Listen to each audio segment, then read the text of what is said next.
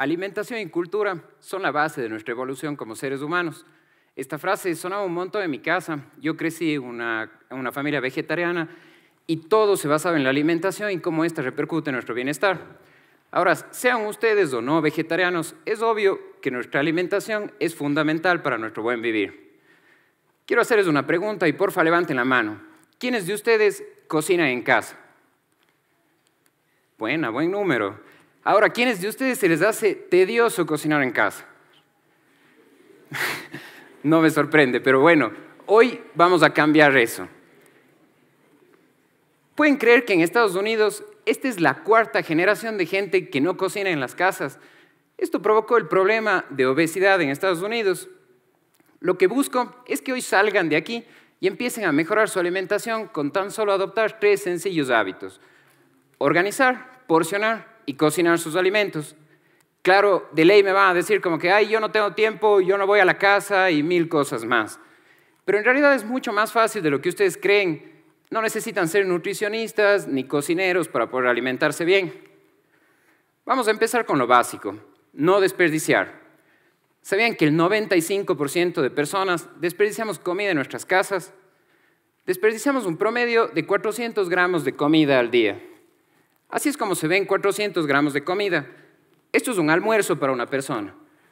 Se van a convertir en 10 kilos al mes. Y esto van a ser 120 kilos al año. Son 365 comidas que botamos por persona cada año. En el mundo, de todos los alimentos que se producen, desperdiciamos la tercera parte de todos ellos. Y para esto, el nivel de desnutrición sigue aumentando. Hoy en día es del 12%. Bendito sea el universo, que hoy pueden formar parte de ese 5% de gente que no desperdicia comida.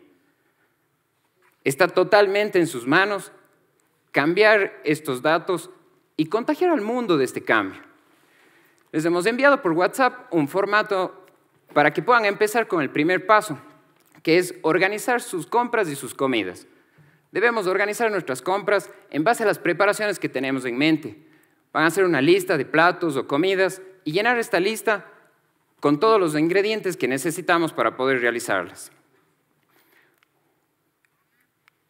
En la primera fila de la lista van a poner todas sus recetas. En la segunda, la cantidad de las personas para las que deben cocinar. Y en la tercera, los ingredientes y sus cantidades. También les he puesto ahí algunos tips para que puedan aprovechar al máximo la comida que compran. Por ejemplo, para que puedan hacer un caldo a partir de los residuos o para que puedan almacenar de la mejor manera sus alimentos.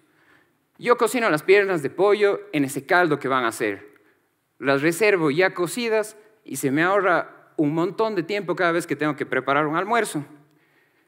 El truco de todo, y que nadie nos dijo, está en porcionar.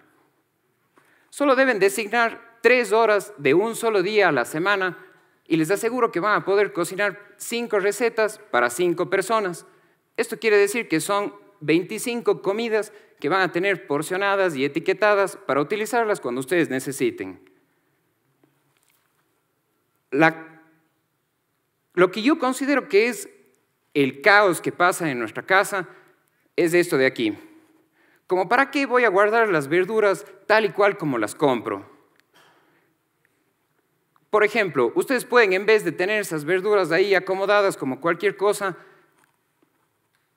utilizar el pimiento. No me voy a comer entero, yo no me voy a comer las hojas de una zanahoria y jamás me voy a comer una cebolla a mordiscos.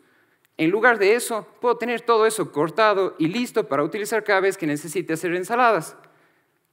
No podemos pretender que vamos a llegar a cocinar todos los días a nuestra casa. ¿Cuánto tenemos de nuestro almuerzo?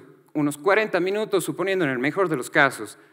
Los tiempos que tenemos hoy en día por nuestros trabajos nos hacen terminar comiendo arroz con atún en la mayoría de los casos, y ya si es que ustedes están exquisitos, tal vez un tomate picado. Veo que les pasa ahí a algunos, ¿no es cierto? Bueno, la clave del éxito va a ser que porcionen sus alimentos. Todo lo que tengan en su refrigerador debe estar listo para comer o utilizar. Por ejemplo, las lechugas ustedes van a tener ya lavadas, deshojadas y almacenadas. Solo van a tener que ir sacando las hojas que van a utilizar.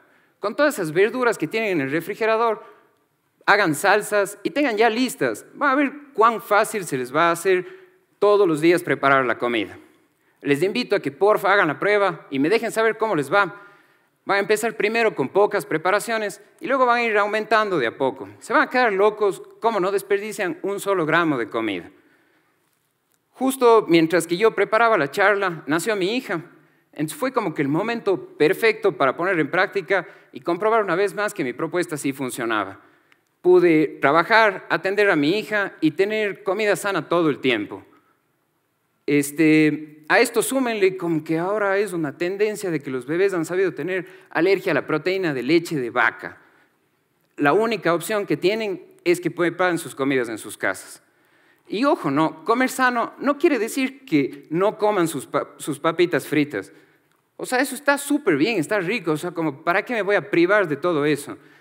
Lo que deben hacer es evitar los procesados y que estos solo sean como que un leve porcentaje de su alimentación.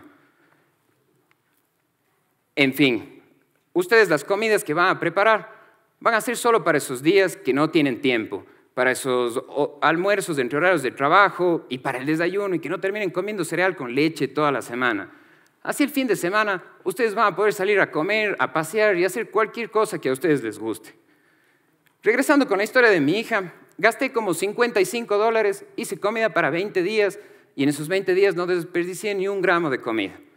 Como ustedes van a ver en sus hojas, vamos a utilizar hasta los tallos de las lechugas. Ustedes, cuando organizan y porcionan su comida, no solo se hacen un bien porque van a tener un montón más de tiempo, tampoco porque van a comer más sano y mucho peor porque no desperdician y ahorran dinero, sino porque básicamente es su responsabilidad para poder cambiar el mundo en el que vivimos. Otro secreto súper clave es que busquen en su ciudad todos los mercaditos de agricultores. Van a poder encontrar productos mucho más frescos que les va a durar un montón más en sus alacenas. Con esos ingredientes van a pasar al último paso, que es cocinar. No sé por qué, pero tienen que ya olvidarse de esas sábanas diminutas de carne que se hacen en los almuerzos. Prendan la cocina, hagan esos guisos que tanto les gusta. Como les dije antes, van a empezar de a poco y luego se va a volver su tarea favorita de la casa. Si es que ustedes me preguntan a mí, obvio y prefiero 1000 veces hacer los risotos que hacer cualquier otra tarea de mi casa. Mi nombre es Daniel Contreras y esta es mi forma de cambiar al mundo. Muchísimas gracias.